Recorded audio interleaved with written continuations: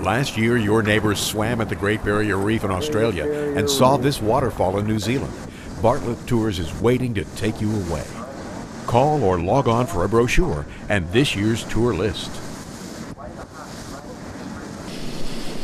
Lightning flashed across the skies of Lake Havasu Sunday evening.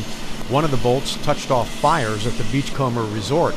Lake Havasu fire units were called out about 11 o'clock. Residents discovered a palm tree on fire. Windy conditions spread the blaze to several other trees, brush, and 2 nearby mobile homes. The first mobile home was vacant at the time of the fire. The second was occupied and safely evacuated. There were no injuries to civilians or firefighters. CERT responded to the blaze to assist with rehab duties for the firefighters.